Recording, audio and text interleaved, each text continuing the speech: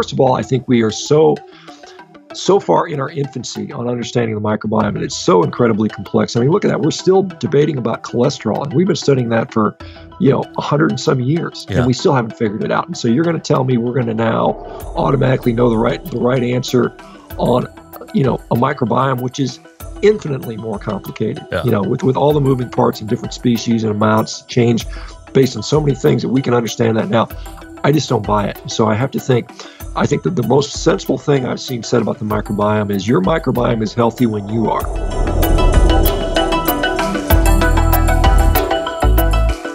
Thanks for tuning into the HVMN podcast. This is your host, Jeffrey Wu, orthopedic surgeon, world record holding masters athlete, U.S. Air Force veteran, and hardcore carnivore. It's none other than Dr. Shawn Baker. He's basically today's de facto spokesperson for the carnivore diet. And Shawn is an interesting N=1 case study of someone not only following the diet to improve health problems, but also actually seeing performance gains. Shawn and I discuss how carnivore has impacted his biomarkers, the effects of meat on gut permeability and microbiome, and grain versus grass-fed beef. Hey there, listeners. Dr. Brianna Stubbs here. By visiting www.hvmn.com/pod, you can get 15% off our HVMN Performance Supplements line, a selection of supplements that targets the essentials of energy, focus, memory, sleep, brain health, and metabolism.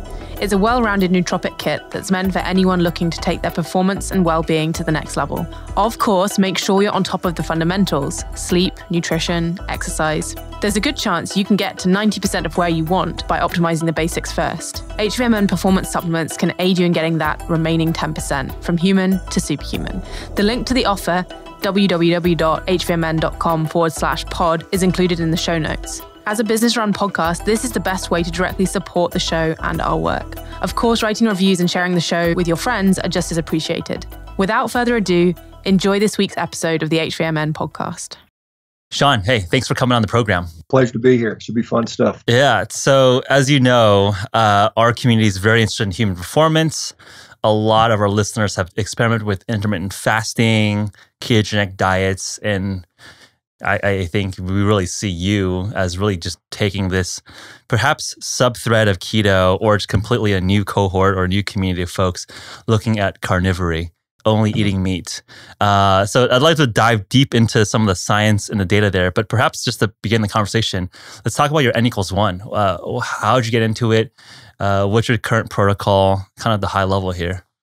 Sure. So, I mean, I'm 50, I'm about to turn 52. So I've been an athlete my whole life. When I got into my mid 40s, even though I was still very heavily involved in high level athletics, I just noted my health was declining. I was running into difficulty with energy, fatigue, not sleeping well, developing metabolic syndrome. I was heavier than I needed to be. I then, embarked on about a 6-year journey into nutrition, starting with what I thought was the right thing to do as a physician. And I went on a low fat, low calorie diet. I increased my exercise output and I lost weight. I mean, that certainly works. And, so I dropped I went from about 285 pounds to about 235 in about 3 months. So I dropped about 5 pounds pretty quickly.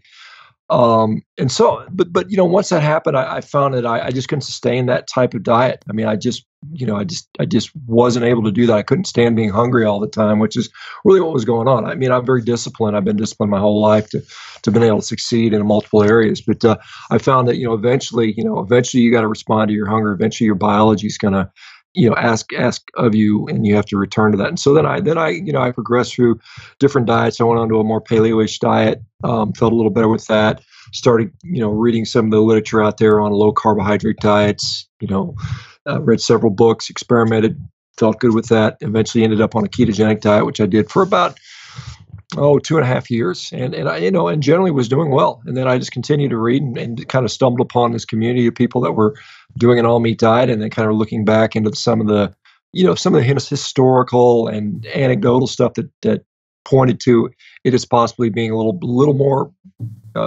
superior, and particularly with regard to athletics. So I experimented with that. I did that initially. At this time, I'd started posting online, so I had a small following, but I just kind of as a joke almost said I'm going to do a 30-day carnivore experiment. And, Right. we kind of had fun with that. People told me I was going to die of scurvy. My colon was going to come out. My arteries were going to clog them instantly. And, obviously none of that stuff happened. And so I did it for 30 days. And at the end of it, I said, well, that's been a pretty cool experiment. And then I went back to my kind of more normal diet for a short period of time. And honestly, I just didn't feel as good. And I said, well, I really didn't miss eating a bunch of salads and spinach. I really, it was nothing I really craved. Even to this day. I mean, honestly, if there's anything I would say I'd want to eat would be some dessert. I mean, Yeah. if I'm honest about it. But I mean, so I just continued with doing that, and now I'm, approaching my second year. I've been about 23 months on a fully carnivorous diet. Mostly consists of red meat. Mostly it tends to be the fattier cuts of meat, which kind of more closely mimic a ketogenic style of eating. Not necessarily quite as fat intense. My macros probably aren't up around the 80% range. They're probably, from fat caloric standpoint, they probably run from 60 to 70% on most days. But that, and for me, that caused some interesting things. As an orthopedic surgeon, I was very acutely familiar with musculoskeletal problems, and I'd had a few of my own. Like I said, I've been an athlete all these years, and as you get older, these aches and pains creep up on you. And I noticed some things that I had for a decade or more that, were just, I had resigned myself that I was just going to have to deal with this, this little bit of pain and injury and work around that. I mean, those things just resolved. They completely went away, which, they had done somewhat on a ketogenic diet, but I just noticed complete resolution on a fully carnivorous diet, which I thought was very intriguing, very interesting. Then I started, exporting this to other people and seeing similar results, which I still think is very worthwhile of a tremendous study. And I think that's going to happen in the near future. I'm trying to help make some of that happen. Like RCT style, just try to get it through peer review. Yeah, that, obviously that takes some funding. I've done some online stuff where we just collected data. We had people run 30 days, 60 to 90 day experiments, assessing what they were doing, at least subjectively, and the results tend to be pretty good. So yeah, it would be nice to get some more, more bona fide studies done on this stuff. I think that needs to happen. I think it will happen. I think there's interest now. I think there's enough anecdotal stuff that's coming in all the time that it's going to force someone's hand to take the plunge. In fact, a researcher has contacted me today about launching a study, so I got to look over his proposal. But the other thing I noticed for me in particular, and again, like I said, I've always been an athlete, and so I've been training, literally for 40 years. I'm not a novice. I'm not a newbie to this stuff. I've been training at a high level, and I noticed for me, a relatively significant gain within several months after adopting a fully carnivorous diet. And I calculated,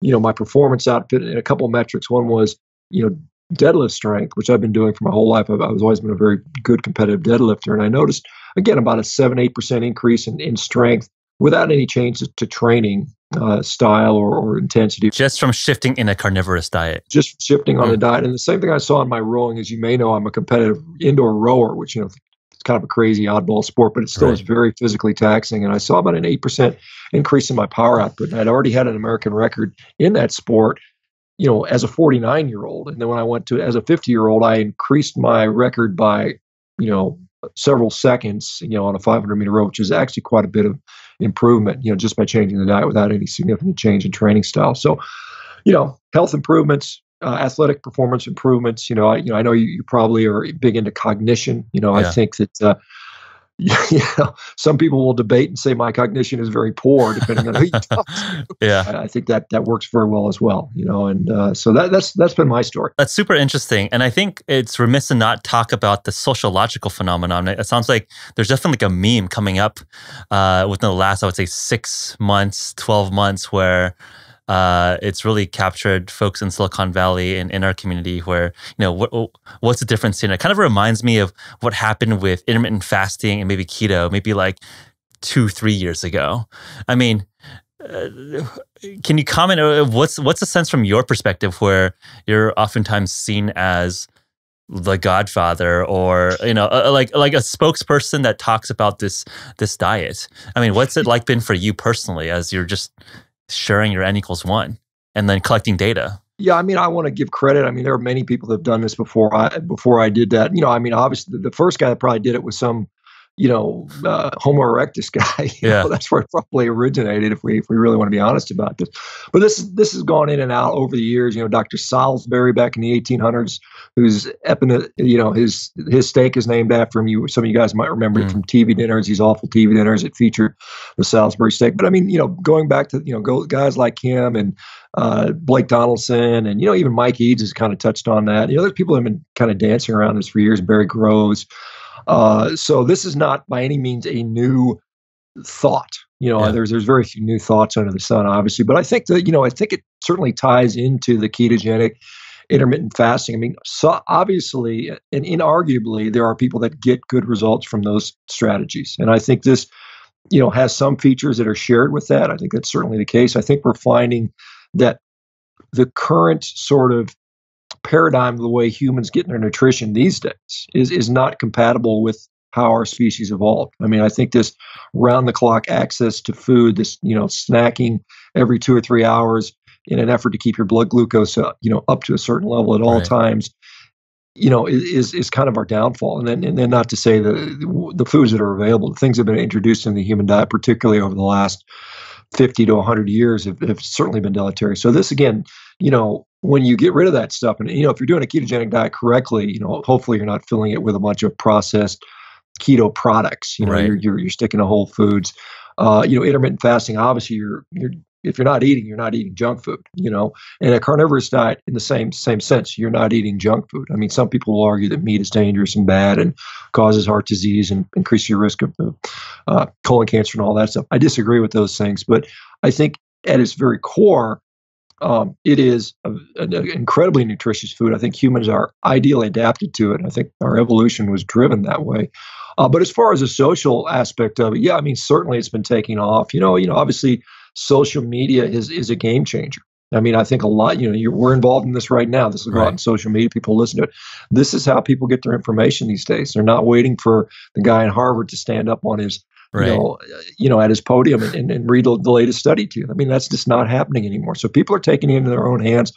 I think there is a democratization of either medicine or health, and I think it's a good thing. I mean, I think certainly there's some negatives that come out of that, and social media has a lot of negativity associated with it. But at the same time, I think there's some good that come out of this, and I think we're seeing that more and more people are sharing their stories. We now have the ability for millions of people to say, hey, I tried it and it worked too. And then, ultimately the cream will rise to the top. Ultimately some of the stuff, whether this lasts 5 years or 1 year or 10 years or 100 years, I don't know. And, if it stops working for me, I'm not going to stick with it. I mean, that's the bottom line. I'm doing what works well for me and makes me perform and, hopefully keep in good health. And so that is, ultimately what's going to happen. If something works well, people find out about it. More people do it. It works well. They continue to do it. 100%. Certainly some people are doing it for the novelty, for the fun, for the curiosity. Many people don't need to do this. I've been accused of saying everybody in the world needs to do this, and there's nothing farther from the truth. I said this is an option for you.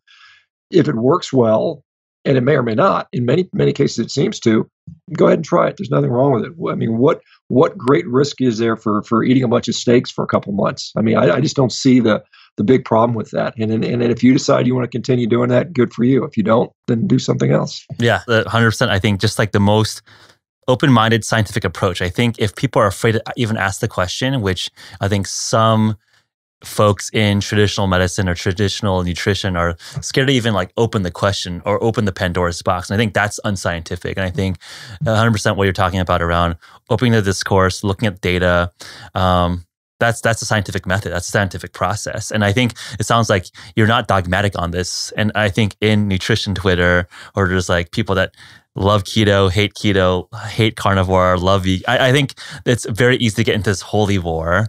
And I think end of the day, I 100% agree with what you say. Cream rises to the top. If it doesn't work for people, if this makes you feel like crap, you're not making money off of telling people to buy steaks and not eat, salads, right? It's just we think we have something that's interesting, whether that's, a set pattern of eating or a set protocol. We just want to share it. That's generally the case. I think there is some, there are some nutritional folks, and I'm going to pick on the vegans here a little bit, that absolutely will tell you, we think other people should not eat, any other way than what we do. And they tie it into ethics. I don't have any belief in that. I'm not worried about saving the world's tomato population. I mean, it's again, it's do what works well for you, with regard to your health. And I think that's the only point we're making here. And you're very right about scientific method. You make an observation. If I've got 20 people that tell me their Crohn's disease went away when they gave up eating fiber and plant food, then that's a valid observation. We shouldn't just say that's crazy. Oh, anecdotal, like it's worth nothing. It's a signal to run a study. It's a signal to run a randomized controlled trial. That's the exact case. And what I'm doing right now is I'm collecting a lot of anecdotes, certainly, and I think those are powerful. I mean, the reason you and I are talking right now is because of anecdotal data. Yeah. Or anecdotal stories. And I do believe that's an incredibly powerful tool. And I think that's why I encourage people to submit those stories. And I've created a website called meatheals.com. The name's kind of goofy. People make fun of that, but it's catchy. It's short. It's easy to remember. You may disagree with the exact sentiment of the message, but it focuses people on the fact that these guys are eating a carnivore diet and good things happen to their health. Rather than dismiss that, we should be saying, wait a minute, let's test that. Maybe there's something there. Maybe there's something in the diet, and we can find out what's causing the problem. We don't necessarily have to have everybody on a carnivore diet, but maybe we can find out. Maybe it's those damn vegetable oils.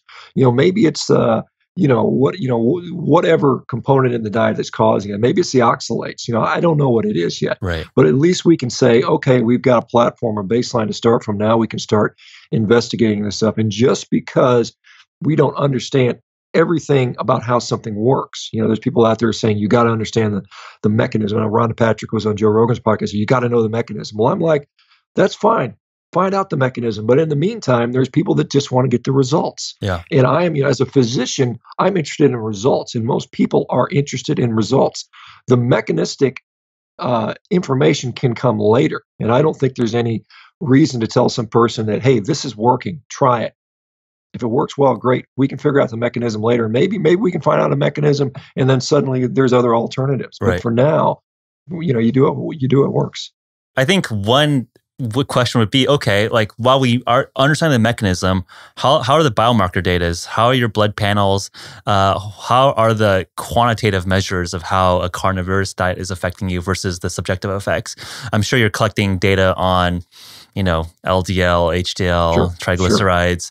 Yes. What's your sense on how a carnivorous diet is affected? I can talk about my specific data, and I can talk about the general data that I've received from hundreds of people. And I say, in general, most people will see an improvement in things like their triglycerides. That's consistent with multiple low carbohydrate diets, which we know, which isn't surprising. That makes sense. Most people will see, a little bit of a rise in HDL, which is also pretty much expected.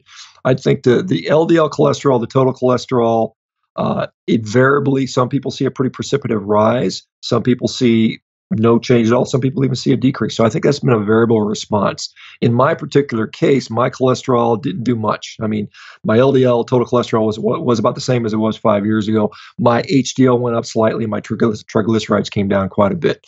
We are seeing, in general, again, most people will see markers of inflammation, both clinically, with regard to joint pain. C-reactive protein? C-reactive protein coming down. Mine was 0.6 or 4. I can't remember the last time I checked it, but very low, high sensitivity C-reactive protein.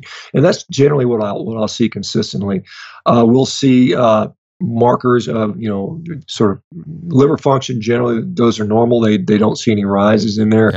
Yeah. We see that iron studies tend to be normal. One of the concerns was this is obviously a very high iron diet, full of heme iron, particularly if you're eating mostly red meat. Iron studies tend to be normal. The ferritin levels tend to be normal. Those things are interesting. Blood glucose for most people tends to be very stable, and generally tends to be a little bit lower. Most people that have the number of diabetics have done this have seen pretty remarkable drops in their hemoglobin A1C with good blood glucose stability, where they don't have these big postprandial rises. And fasted insulin as well. Fasted insulin tends to be lower as well. Yeah. Mine was down around 2.6. It was very low. Mm-hmm. The interesting thing about my particular data, and this raised a lot of red flags, was my glucose was actually fairly elevated. It was around 125, 126, I believe. Which is like pre-diabetic. Which is pre-diabetic, which is very interesting. And so, of course, that got my attention. So I basically started getting a glucose monitor and checking it all the time. What I was seeing is that my blood glucose postprandially was very low. I mean, it would be, 85, 90, and then it would go up 2 or 3 points, maybe 5 points, or even drop. And so what I noticed was it was very stable, but I still wanted to reconcile the fact that, we've got this higher fasting blood glucose. And so when I look through the literature,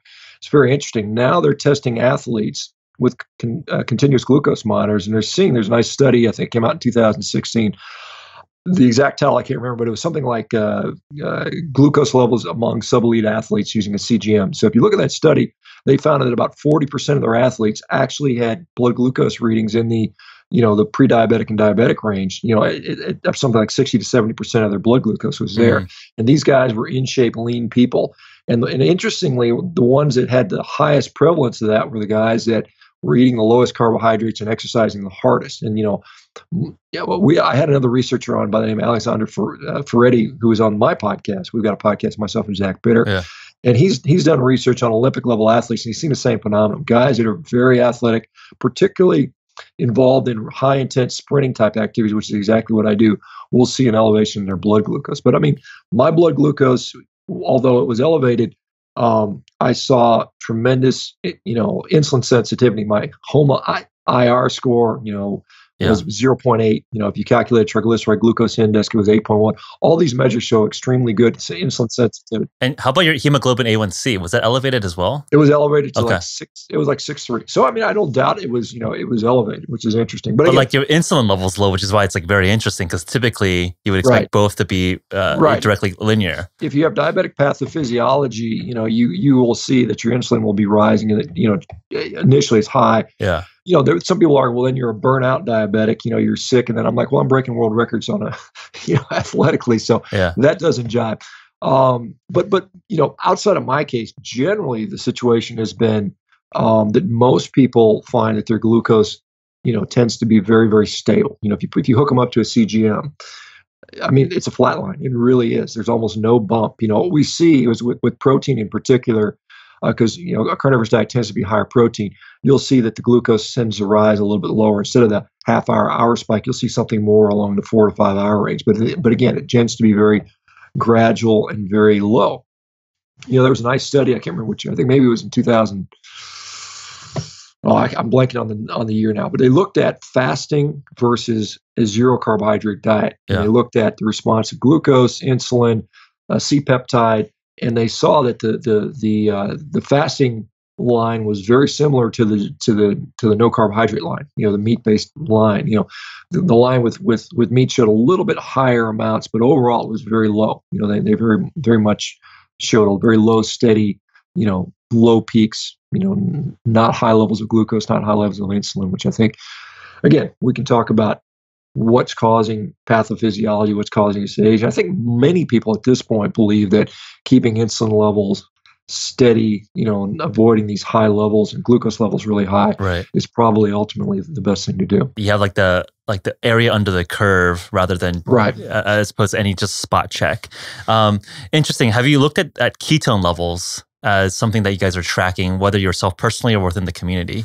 Not myself personally, just because it's not something that I personally wanted to play with. I don't find that it's a the problem with ketone levels is, after a certain point, and there's studies that sort of back this up, as you become better and better keto adapted, particularly as athletes, you end up getting much more efficient in utilizing those ketones. Right. And so you may have a low level of ketones, and whereas 0.5, you might say 3.0 is no better than 0.5. So the point becomes, how much are you making, how much are you using, how much are you wasting? Right. But I will tell you that I've seen a lot of people that do track ketones in the diet, and I would say a large percentage of them do note that they are in ketosis for much of the time, despite eating 150, 200, 250 grams of protein a day, which is sort of counter to what the ketogenic literature shows us. And so we're seeing that in real time and real people testing this out, that yes, you are indeed probably spending a significant period of time in ketosis on this diet. Yeah, I was seeing that Benjamin Bickman, he's a researcher, I believe, based in Utah, was saying that the gluconeogenesis story around too much protein isn't really panning out. So if you are, doing very, very low carb and you have a little bit of a higher range of protein, it's not going to necessarily kick you out of ketosis, which is interesting for folks that are looking at the benefits of having elevated presence of ketones for some of the signaling effects there. It's like, to give you a sense of a little bit of my story, I cycle in and out of a ketogenic diet fairly regularly for 6 to 8 week blocks at a time. And it sounds like a lot of the biomarker changes that you're seeing with a carnivorous diet are reflected with like a ketogenic diet, right? You typically see a flatlining or an elevation of LDL, and there's like a question of whether that's a bad biomarker. I think there's a lot of work showing that perhaps LDL in of itself is not a strong predictor for cardiovascular risk. You see elevation of HDL, lower triglycerides. So it sounds like a lot of the biomarker endpoints are similar to keto, but it sounds like the thesis here is that carnivore is like an even more restrictive or tighter version of keto with some potentially beneficial effects. And it sounds like especially with some people with like autoimmune diseases. But you're also just seeing that like in your N=1, you're seeing better athletic performance going carnivore beyond like a typical vanilla keto diet. I think it's fair to impart some evolutionary speculation on, if we say a ketogenic diet has benefits, whether they're cognitive, whether the ketones have a benefit, and then you have to say, well, what did prehistoric man do to go into a ketogenic diet? He wasn't drinking bulletproof coffee. He wasn't sucking down MCT oil. Right. So how would he have restricted his fats and restricted his carbohydrates and upped his fats? Well, if we look around what was available to him, he had a bunch of megafaunal, big fat mammoths, which we clearly ate a ton of them. We clearly hunted them. And so if you're sitting around and you have an option of, foraging for tubers, which by the way, back then were very fibrous and didn't yield very much calories. They were hard. They were a lot of work to do. Or you could go out and kill a mammoth. And it's very interesting when I've talked to anthropologists about this and people that study humans that still do this. Killing an elephant is not that hard for a human to accomplish, even with just spear technology. And so those animals, because they don't run, they use their size as their defense. A tiger or a saber-toothed cat is not going to easily take down a mammoth. So they're pretty safe. So when a puny little man walks up to them, they don't run away. But all of a sudden, lo and behold, they stick them with a spear in the side of their gut, and then they just then they bleed to death. Yeah. So there's pretty good interesting papers coming out of some of the anthropology literature saying that man basically had access to mammoth meat whenever he wanted it. Up until about 25,000 years ago when we started to see significant die-off of these animals. And then what happened is the strategy had to change. Then we had to eat leaner animals to get our protein. Right. We probably started, breaking the bones to get more marrow, eating more of the visceral organs to get more fat. And then as that started to become more difficult, then we had to add more and more carbohydrate into our diet. And the agricultural revolution. Right. Yeah. So I think from an evolutionary standpoint, if we say ketogenic diet was good, then how would human beings have done that? And I think it's just basically they would have sat there and ate a bunch of fatty animals. And it's not to say that they didn't eat some berries here and there. They didn't eat a few things here and there. But I think the primary part of their nutrition was these animals that they lived on. And so I think this diet sort of mimics that, the fact that many people, as we see, have a lot of problems with their gastrointestinal tract. I think that is becoming more and more clear that a lot of these diseases have at least a relationship to poor absorption, leaky gut syndrome, dysbiosis, microbiome problems. And I think some of the research that I've seen, the research group, particularly Paleomedicine out of Hungary, which is kind of spearheading some of this research around the gut, is showing a very significant improvement with gut permeability vis-a-vis a carnivorous diet. They have what they call a Paleolithic ketogenic diet, which is basically a meat-based ketogenic diet with some organ meats thrown in there. But they're seeing significant improvement in gastrointestinal permeability via tests using something called polyethylene glycol, which can kind of tell you what our gut permeability is like. And they're seeing significant improvement in gut permeability. At the same time, they're seeing biomarkers of inflammation rapidly go down when they do that. Tumor necrosis factor alpha and things like high-sensitivity C-reactive protein, interleukin-6, all those things drop when they go on the diet.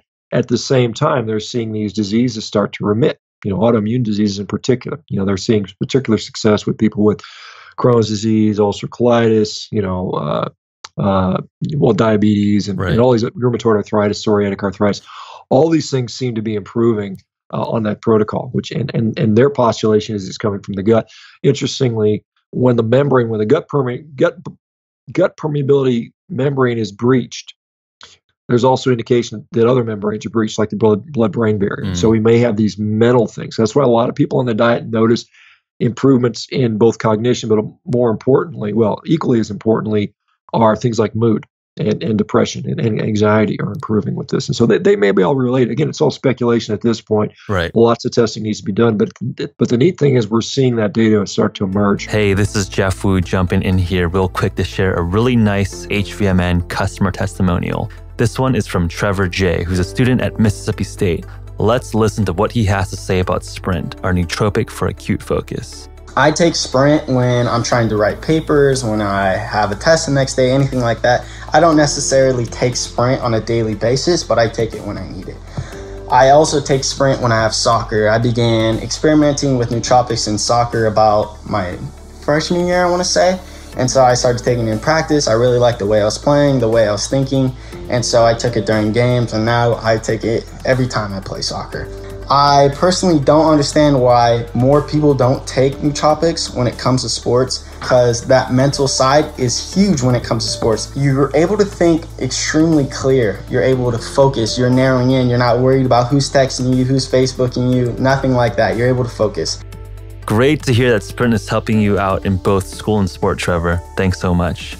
This month's special podcast offer is 15% off our HVMN performance supplements line, which includes Sprint. Simply visit www.hvmn.com/pod to claim the offer. Again, that is www.hvmn.com/pod. This offer ends December 31st, 2018. Now back to the program.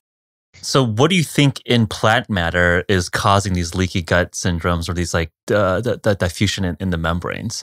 Is it the fiber? Is it the phytonutrients?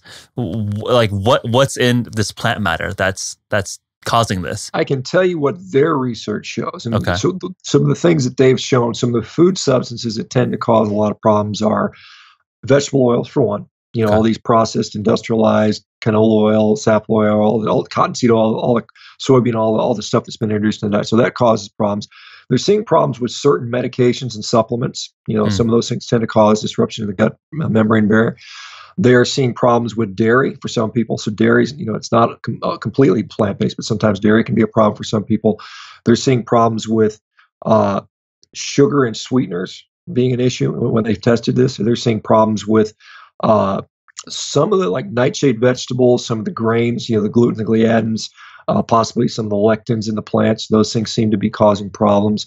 And I'm thinking if I'm missing one, I might be missing one. But those are the ones that they've tested and have seen issues with. Right. So that's speculative. I mean, there's it's hard to say for sure. I mean, I know we talk about phytonutrients. I mean, they're basically phytochemicals. Some of them can be beneficial in certain circumstances. Right.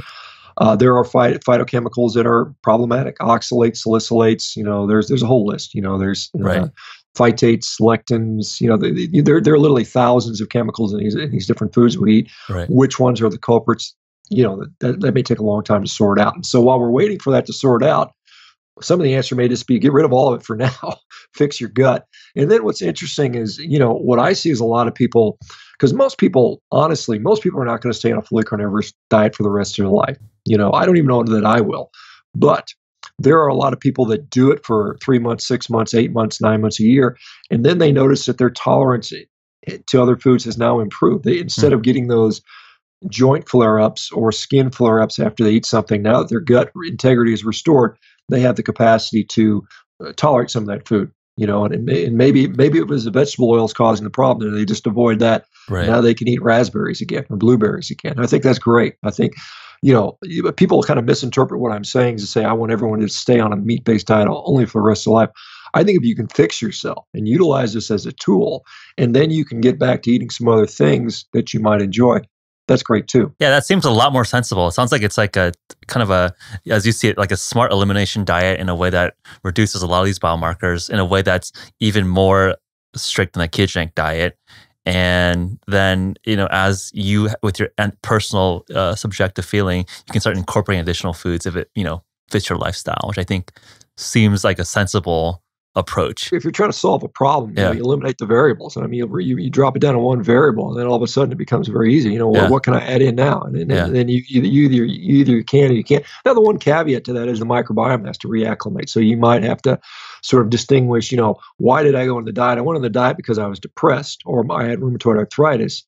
And those are the symptoms I'm trying to avoid. But if you go back in and you start sticking avocados back in there, and all of a sudden you notice, well, my guts don't feel good. Well, that could just be the microbiome readjusting. So I think you have to be fair when you reintroduce these things to give it a little time for your microbiome to readjust, and then see. Now, if you still get those rheumatoid arthritis symptoms, or you still find out your mood is off or whatever reason, then it might be safe to say that, hey, man, I really still need to avoid this stuff. And so I think that's a way to look at it, because a lot of people, once they change their microbiome, and that happens with any diet.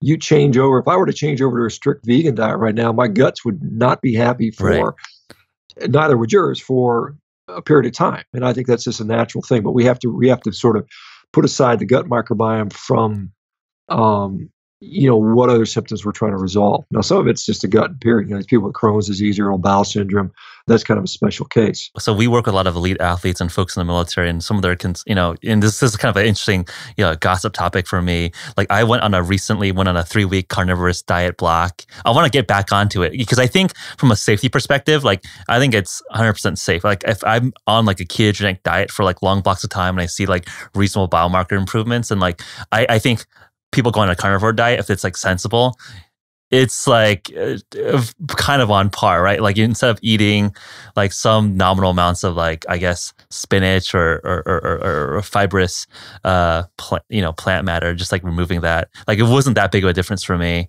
to go from a keto to a carnivore diet. And I'm curious to go back on it and do more biomarker tracking. But I think the biggest question they ask is like, how does it affect the gut microbiome? But I think you put it quite well. The gut microbiome adapts to what diet you're consuming. So there's going to be some adaptation period. But, I think even within like the first few days of just shifting to a carnivorous diet, I felt like pretty reasonable on a carnivorous diet. It wasn't like a crazy transition. And like, ostensibly, you'd want your body to be metabolically flexible to have the ability to, switch between different types of diets, right? Like, it'd be relatively fragile if you could only survive on like one specific thing all the time. Maybe it's optimal, but like, it's perhaps a sign of inflexibility in your metabolism if one could only survive on one specific thing. Depends on where you live. If you were an Inuit living in Greenland, your options are pretty limited. So you better be able to survive on what you have around. We obviously, we have every food in the world right now available to us, and if we decide we want to have some variety, I think that's fine to do if you want to choose to do so. So I think you shouldn't paint yourself into a corner necessarily. But just to go back on the microbiome, because one of the knocks is there's no fiber in the diet. Yeah, the fiber question.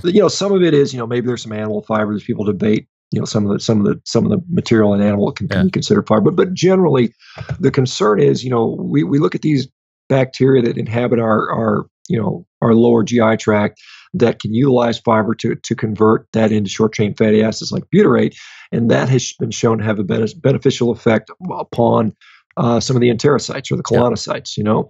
But what we're seeing further on when we look at that biochemistry is those short chain fatty acids are then converted to ketones. Mm-hmm. Right? And then those ketones have the beneficial effect on those cells. Well, guess what? If you're already on a ketogenic diet, those cells are already going to be getting ketones directly. They're going to get them anyway. So I mean, it's kind of a it's like it's 6 of one, a half dozen of the other. So I mean, I don't buy the microbiome diet. First of all, I think we are so far in our infancy on understanding the microbiome, and it's so incredibly complex. I mean, look at that. We're still debating about cholesterol, and we've been studying that for 100 and some years, and we still haven't figured it out. And so you're going to tell me we're going to now automatically know the right answer on, a microbiome, which is infinitely more complicated, with all the moving parts and different species and amounts change based on so many things that we can understand that now. I just don't buy it. So I have to think, I think that the most sensible thing I've seen said about the microbiome is your microbiome is healthy when you are.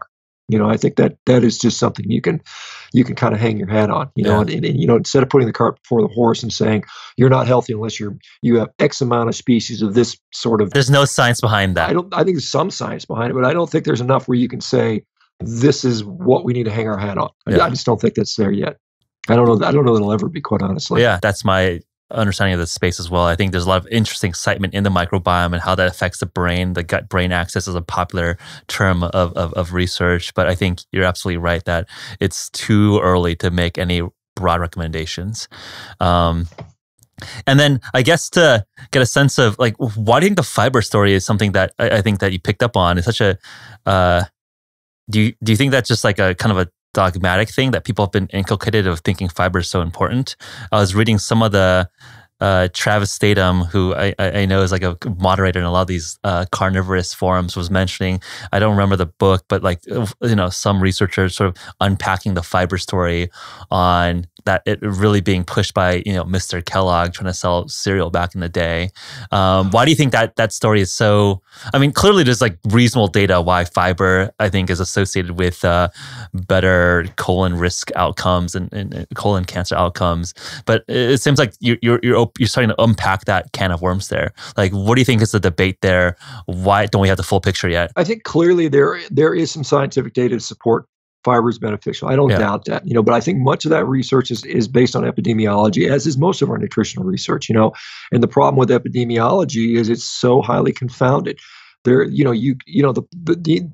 answer the question, we really want to know, it can't be done in nutrition, or at least it can't be done unless you have an extreme amount of money and volunteers are willing to live their whole life a certain way. You'd have to take a bunch of twins and lock them up in a metabolic ward and control every single variable except for diet and track them for 40 or 50 years to make any real outcome. So now we're left with these, second best measures. And some people will say, study a bunch of numbers with epidemiology. That has been widely criticized. John, up in your neck of the woods, up in Stanford, John Ioannidis has basically said the nutritional epidemiology is just awful. It's not helping us at all. It's like a Ouija board. Whatever you want to say, you can make it happen. So that's 80% of nutrition. And then so the rest of the stuff is when you start looking at randomized control trials on fiber, the ones that are involved with gut health, IBS and diverticulitis, have been a big negative. I mean, they don't show any benefit at all. If you look at the body literature on that, if you look at things like blood pressure, again, doesn't really make much of a difference. I saw one meta-analysis where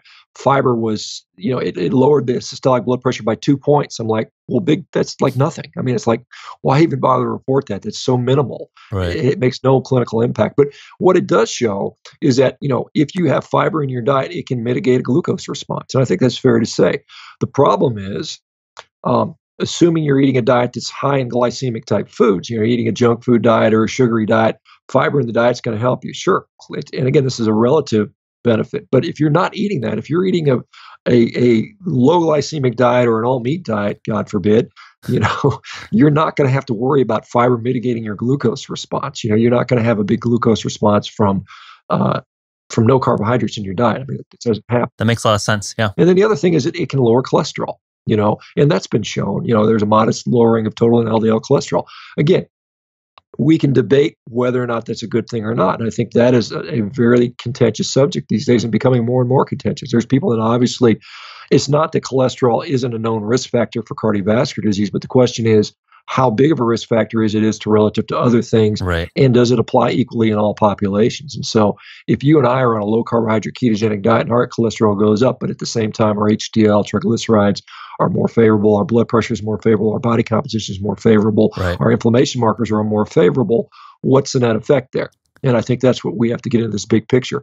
I mean, we're not isolated variables. We're entire complicated systems. And I don't think we can understand that. I'm not smart enough to understand it, but I'm smart enough to know that it's not based on one variable. It certainly can't be. Otherwise, everybody that had a heart attack, there'd be nobody with a heart attack that has a cholesterol under 200. We see that all the time. In fact, the majority of people that have heart attacks have cholesterols under 200. Well said, yeah. Yeah, the wrong answer is, let's just get it lower and lower and lower and lower. Let's get it down to zero. And there's people that are actually talking about that with, the latest round of drugs. We can, was it the PCSK9 inhibitors where they can just, right, bring it down even lower and lower and lower. And it's just kind of like, at some point, you got to say, why do we even have cholesterol?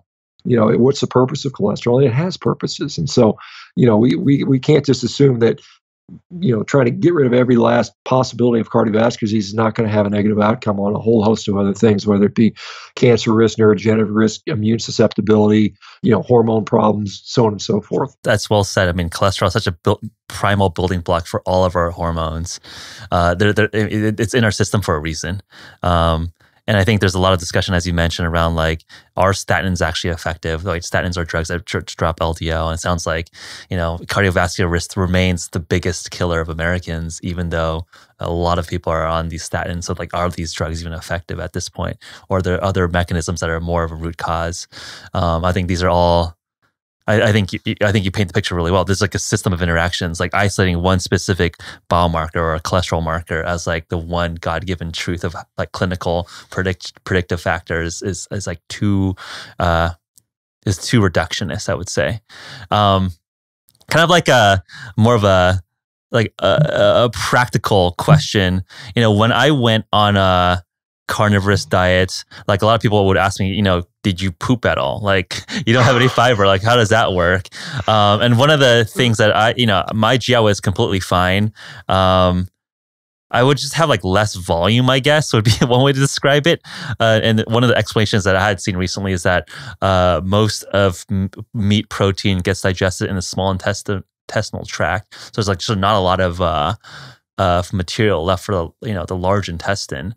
Is that kind of, not to get overly gross, but like in the broad observation of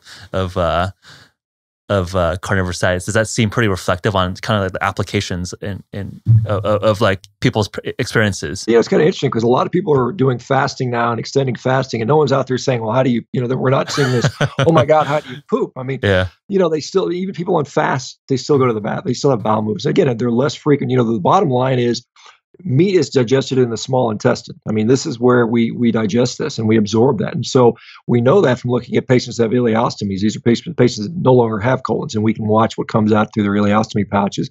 And when they eat meat, there's literature on this, and there are patients that have these will actually sit there and tell you. I've talked to many of them. They'll say the only thing that comes out is a small amount of liquid. So the volume that's actually reaching the colon is very small, and it tends to be just liquid. And so some people actually end up with the converse. They end up with some loose stool or some diarrhea, and that's just because the colon, which previously was used to a lot of fiber volume and having a relatively stool that wasn't particularly wet, now they're getting pure liquid. And so the colon has to, like when it was a baby, when you're a baby, you're drinking just milk, you're on a pure liquid diet, right? So your colon has to reabsorb that fluid. If it hasn't been doing that for 20 or 30 years, right, it's not as efficient at that. And so a lot of times people will find that it takes several weeks before that colon kind of regains that capacity, and sometimes even longer for some. But yeah, I mean, it's just a matter of you are no longer wasting what you eat. So when you're on a high fiber diet, I mean, it's kind of funny that I had an interesting post the other day. In the United States, 40% of our food that we produce ends up in landfills. We waste 40% of the food we produce in this country. The vast majority of our fruits, vegetables, and baked goods. So that, I mean, we're wasting all that. Yeah. And then when we eat when we eat fruits and vegetables, much of that nutrition also ends up in the toilet because it goes right through us, tied up into the fiber. So it's kind of funny. That's why, because animal products, particularly meat, is so nutrient efficient. I think that's a good term, nutrient efficiency, because it's just all of it is absorbed, and you have very little to get rid of. So if you were to analyze feces, you'd see a bunch of bacteria. You might see some epithelial cells that get sloughed off, and a very small residuum of whatever food you didn't digest. But when you're on a more heavily fiber-based diet, much of that stool volume is just a bunch of fiber, which still contains quite a bit of the nutrition that you ingested. So you kind of just wasted your money a little bit on that. Yeah. One question that I'm thoughtful about when considering a carnivorous diet is that how do you balance omega-3 fats versus omega-6s? Obviously, a lot of your grain-fed beef is going to be higher in omega-6s. Do you try to make sure you have enough seafood or more grass-fed steaks? I mean, how does this look like practically? I mean, or is that something that you think about as you're just like transitioning your diet? I think in practical terms, in real world terms, I'm not convinced that is a huge issue for someone on an all meat diet. I think the problem we have in this country with regard to omega-6s is we eat just a tremendously high amount of that. And the majority of that is coming through vegetable oils, processed foods and vegetable oils. And so if we look at the absolute amounts of omega-3s and omega-6 in beef in particular, it's not very much. I mean, even if you ate a lot of meat, you're not going to get very much omega-6. And I think it's more of an absolute amount than a specific ratio. I mean, both of them are essential. Omega-6 is an essential fatty acid, just like omega-3 is. So you have to have some in your diet. So the question becomes, is it a perfect ratio that you have to have, or is it just a certain amount? And I think probably the latter is probably more accurate. But if you're really concerned about it, certainly you could include some fatty fish in your diet once a week, and that would jack you up, relative to your omega-3, your omega-6 ratio quite easily. So if you're really concerned about that, and again, I think it's still debatable whether or not that ratio is set in stone as something we base that ratio based on wild animals. I mean, that's where the ratio came from. So there's no real scientific long-term RCT that says if you have an omega-6 ratio of this, you're going to live longer than if you have it of that. It's more of an evolutionary argument that the diet that we think that cavemen ate was going to be more balanced in terms of omega-3 or omega-6s. Right. This is another question because, again, I as part of this journey, I've spent a lot of times talking to people that raise animals, cattle ranchers and stuff like that. And when you talk to a cattle rancher, a lot of them will say, if you put a cow out in pasture, right, they'll eat the grass. And then when in June and July, when the grass turns to seed, guess what? The first thing they'll do is eat the grass seed. And grass seeds are grains. So, I mean, it's, the question is, what is a cow's evolutionary appropriate diet? I don't even know if we know that. So, I mean, it's again, it's kind of speculative. In real world terms, the people that I've seen, and again, I've looked at literally thousands of people doing this diet now, and because I become this focal point, the people that are eating grain-fed beef tend to be, from the best I can tell, in just as good a health as the people that eat grass-fed beef. Interesting. So I don't think there's and it's funny because I have an affiliation with ButcherBox. And so if I were out here and say everybody needs to eat grass-fed beef, I would actually be better off financially. But I want to just be as objective and as honest as I can about that. And I have not seen a big difference on this. And so I think that, there may be reasons. And it may turn out that eating grass-fed beef is ultimately better for us than eating wild-caught. This, intuitively, it does seem to make sense. I'm not going to deny that argument, but I'm just saying from the objective data, Texas A&M did a study a few years back where they actually compared grass-fed and grain-finished beef on biomarkers, looking at things like blood pressure, HDL, LDL, and triglycerides, I think. And they saw really no difference, in the people who were. Now, these people weren't on a carnivorous diet, but they saw basically no difference. And in fact, I think that study slightly favored grain-finished beef. And so, I just don't. Maybe the data will come in. Maybe we, as more and more people do this diet, maybe we can get those studies where we can do some RCTs where you go, you guys eat grain-fed, you guys eat grass-fed, and let's see how people fare. Interesting. Now, again, we can debate about what biomarkers are appropriate. I mean, that's, again, that's an endless argument. But I mean, for now, I can't make a blanket statement saying that everybody should eat grass-fed beef or everybody needs to eat organ meats or everybody needs to eat this way. I just said, I think that is, in practical terms, maybe in Silicon Valley, you guys that have the access, you can buy whatever you want. Most people aren't in that situation. Many people are like, I'm barely scraping by, man. All I can do is go get the cheap ground beef at Kroger's or whatever. Right. And I think that's okay too. I think to sit there and tell people avoid the diet and price them out of being able to do the diet is doing people disservice because, in my mind, it doesn't seem to make much of a difference yet. Now, maybe it'll change. I think that's sensible. Yeah. I know we could probably go on for another hour here, but I know we need to wrap up here. So what's next for you? I mean, it sounds like the carnivore tribe is growing. It sounds like you're getting a lot of success, starting to spin up the RCT versions of what is happening in the community as N=1. You're on Twitter. Where do people follow you? And what are some big projects for the rest of the year in 2019? I've got a book coming out. It's at the editor right now. It'll be published, I think, early next year called The Carnivore Diet, surprisingly. Very surprising name. But that's going to be coming out. I'll probably do some speaking. I've been invited to do some speaking things. I'll probably, kind of do that stuff. I do some online consulting with people that want to get more specifics on how to implement it and dealing with it. In fact, that's what I'm going to do right after this. I talk to people about how this might be incorporated in their diet. And I talk about, because I've got other tools in my toolbox. I've been an athlete my whole life, so I understand athleticism and performance and those things as well. But I think the real thing is it's just wanting to be a part of it as this grows and as we challenge some of the conventional dogma out there. And it's not that all of it's wrong, but I think some of it's wrong. And I think we need to use this as a catalyst to say, okay, well, let's really test these things, because I think a lot of assumptions were made about health and nutrition back 100 years ago, which were not really based on, like for instance, when human beings adopted agriculture and a grain-based diet, we didn't do an RCT to determine if that was healthy for everybody, right? We just did it. We just did it. And for better or for worse, that's what we're stuck with. And so, again, the same thing, we just kind of assume that humans have to have a wide variety of foods in their diet. And my question is, maybe we don't. Maybe we can live on maybe we can do just like a lion or a zebra does, and we can eat kind of a monotonous diet and thrive. Maybe that's the key to thriving. Yeah. Maybe it's not the funnest way to do it. Maybe it's boring, and maybe the fact that we don't have 50 different flavors of Gatorade that we can drink. Maybe that's upsetting to some people. But I mean, ultimately, I think the truth's going to come out here if people want to pursue that. And like I said, all I want to do is, it's exciting for me to see people resolving lifelong illnesses. Whether you lose weight and get a six pack and, whatever, that's all fine and dandy and that's nice. But really what's motivating me is when I see these people that are literally, they have tried and failed everything in their lives, have been turned upside down by various illnesses, and that goes away. And now they can live again. To me, that is why I do this and why I continue to do this and why I put up with all the, the crazy insults and attacks and ad hominem things that come my way every single day. I'm constantly I'm painted as some kind of evil Hitler guy because I'm advocating people eat animals, and I'm like, but you're quite sensible. I think our conversation is quite civil and quite sensible, right? Well, that's the thing. But social media is a circus, right? And it's hype and it's this stuff, and it's hard to come across in a 280 character tweet. A logical, well thought out, and that's why I like doing these talks and talking to people in real life, because they see that there's nuance here, there's subtlety there, and there's compromise here. But at the same time, if you don't do the silly stuff, and I think our presidential elections can point to that. If you don't get the attention, if no one can hear you, it doesn't matter what your message is. Right. So you got to sometimes wear the funny wig and be the clown, so people will see who you are.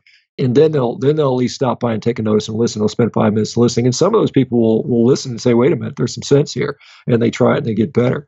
But I think that's the nature of social media, quite honestly. Performance art to get the message out there. Well, thanks so much for taking the time to engage in this conversation. I think whatever the hype or the buzz around the carnivorous diets, I think you're quite sensible here, and I think it's something that I think is interesting. I want to do more experiments myself personally, so we'll have to have you back on when the book comes out and all of that. So sure, appreciate the time, Shawn. Jeff, I appreciate it, man. Have a good day, and maybe I'll get up there. I think I got to go up to San Francisco next month or something. Maybe I'll drop us a line, visit. That area. Cool. All right, man. Cheers. Well, awesome. Thanks. Take care. If you enjoyed this episode with Shawn and want to hear more from him, check out the Carnivore Cast. It's a podcast for carnivores by carnivores. Here's a short clip from their episode 17 featuring Shawn, where he theory crafts why early humans may not have seeked out organ meat. 25,000 years ago or so, we had a big selection of large fatty animals, mammoths, mastodons, elephants. And by the way, they were about 3 times the size that they are now in many cases. So the big animals, lots of fat on them. They're 60% fat by weight typically. So you had plenty of opportunity, or by calorie rather, but you had plenty of opportunity to get plenty of fat by eating these animals and probably just eating their flesh, without having to necessarily delve into the organs. There's a lot of people that don't like the taste of organs. And I think it's the same thing with bitter plants. Why don't we eat bitter plants? Because they're not necessarily in our best interest. And so why would we not like the taste of organs? Would it dissuade us from eating it 50,000 years ago like it does for many people today? I think probably it would have. Now, when those animals died off, and this is what we see in the fossil record, we don't really see marrow-seeking behavior prior to about 25,000 years ago. And so that's when these animals died off. And then so man is now left with not many big animals that have big, fatty, fleshy ribeyes on them. Now we've got these leaner animals. And so now where are we going to get our fat from? Well, we're going to eat the brains. Your brains are fatty. We're going to suck the marrow. We're going to eat the organs because they have all this omental fat and perinephric fat and pericardial fat and intestinal fat. Now, this is our fat source. And then, of course, when that doesn't hold up, then we've got to add carbs in. And so I think really that organ-seeking behavior that we saw early on was probably fat-seeking behavior. Thanks so much for tuning in this week, everyone. Remember to check out www.hvmn.com/pod for this month's special podcast offer. For December 2018, that is 15% off our entire HVMN Performance Supplements line. The perfect gift for your friends, your family, or just treat yourself. Are you interested in getting $15 of HVMN store credit that you can use on our website? I thought so.